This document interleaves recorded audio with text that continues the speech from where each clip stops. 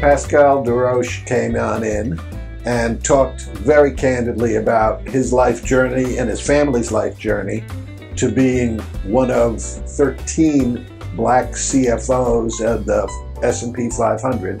I just met with a group of students from Columbia Business School, and it was just a great discussion. We talked about some of the lessons I've learned along the way, and probably the big piece of advice I left the group with was the importance of really being intentional about what you want to do, the importance of building your resiliency and finding ways to keep moving forward in the face of adversity.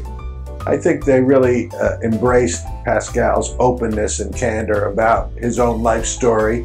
The overall sense in the room from both the students and from Pascal was one of great satisfaction. There was an engaging group of students who really were interested in learning from my life experiences, and they were engaging. I'm sure they're going to do incredible things in the future.